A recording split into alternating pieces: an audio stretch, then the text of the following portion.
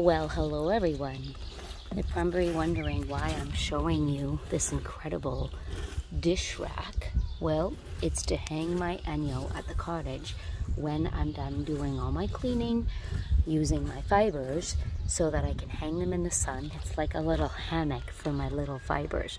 So this weekend I used a lot of the kitchen fibers, but I also used my outdoor and my kitchen wand scrubby on the handle there, so I used those. So I'm going to tell you that what I did with this is I have an air cast, and my air cast was filthy dirty. It actually used to be my daughter's, and it was so dirty. So I thought, how do I wash this boot?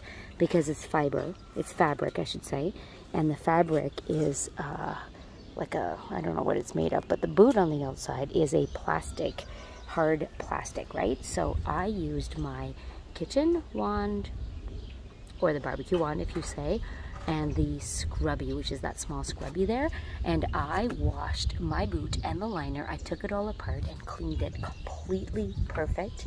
And here's the reason why I'm doing this video, is because I have this amazing collection of concentrated soaps, and these are the only soaps basically that ENJO has to clean. The only thing not here is the marble paste, and that's for stainless steel, silver, metals, but I didn't use any of that this weekend. So this weekend I had the honor of using the ENJO calcium dissolver, the orange blossom.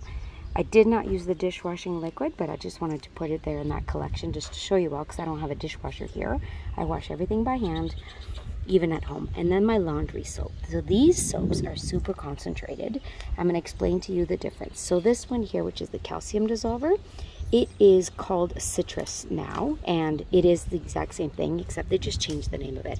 But this breaks down calcium buildup, and we have hard water here. So this is what I need for my showers, to clean my taps, as well as my kettle, my Keurig, my pots, because I get that film at the bottom, that white residue. So this is what I use, and it is amazing to remove rust. So I used that this weekend, and you can see here in my little bowl, I've got a bowl, and it looks like I've got a little tiny film at the bottom. Well, that right there is the minerals, the calcium and the rust that are in my water here at the cottage.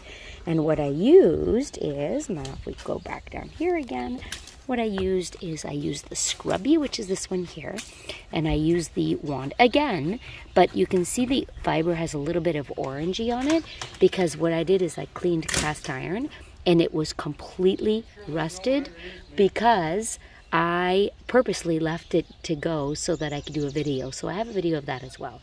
So the scrubby here is what I used. But after I was done using that, I actually used my calcium dissolver, like I was saying, which is this one here. I added a few drops in some water and allow it to soak overnight. And this is what I get from that. So the other thing that's so amazing about ENJO soaps is that they're plant-based, they're completely safe, and they won't damage my environment. So now that I'm done, I'm able to pour this out and put it back into nature, because again, there's zero harsh chemicals in here, so it will not damage my beautiful lake here in Lake Erie. So I dumped that out just to show you how it's safe. You can use this, again, like I said, your kettles, your Keurigs, your pots, your pans, your build-up on your shower sinks for rust even. This is amazing. So that's what I use this for.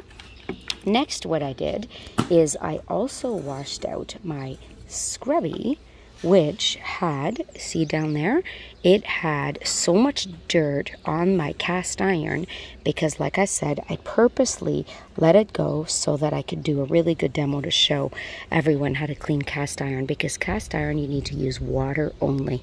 If you use water only, your cast iron will never rust. If it is rusted, it's because you either added soaps to it or left it wet, and you must dry behind. So again, ENJO fiber technology is genius, because the fibers are meant to be hard worker, soft pick up, or dry behind. So that's what I used at my cottage. But I wanted to show you how what I did to clean my fibers out is, as I was using, I was soaking them in some water to rinse them away. But once I was done, I washed them with hot water.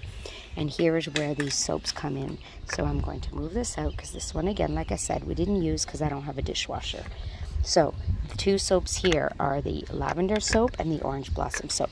So the difference between the orange blossom soap and the lavender soap is two things. One, this is a concentrated orange base. And what does orange do? It removes oils, it removes dirt, and odors as well. So I use that also as a pre-treat when I'm doing my laundry. But in this case, for the kitchen fibers, because the kitchen fibers get really oily and soaked in oils, especially if you're making bacon and stuff, which is what I did this weekend.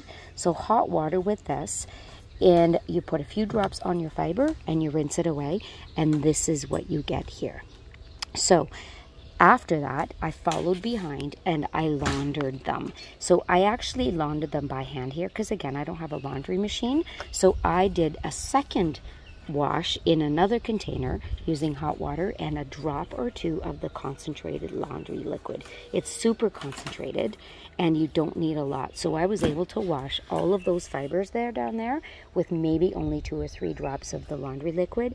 Hot water, but I also use fresh hot water from home, not from here, because again, the water here has a lot of minerals and it will then get trapped and stayed into my fibers. If you feel that you need to, again, like step number 1, go ahead and use the calcium dissolver, because the calcium will take out any iron or minerals that are left in your kitchen fibers or other fibers. So now I want to show you again how incredible ENJO soaps are, because it's really about the fiber technology and not needing soaps. But I will now be able to pour this into my environment, and all of the rust that was in my pot, my cast iron I should say, that I removed, I can dump it right back into my backyard. See here? See that? This is all the rust that I took off by using the scrubby. I didn't use any soaps. I really only used salt to remove the rust, because I allowed the rest to build up so that I could do a really good demo. So I will add the link as well to the YouTube video that I did with the removal of the iron on the cast iron. So there we go. So I'm going to put this back in because there's 0 chemicals in here. Pour this back out and protect my environment, because this beautiful land we have, this beautiful property, is on an amazing lake, and the last thing I want to do is put chemicals down my drain. Have a great day, everyone.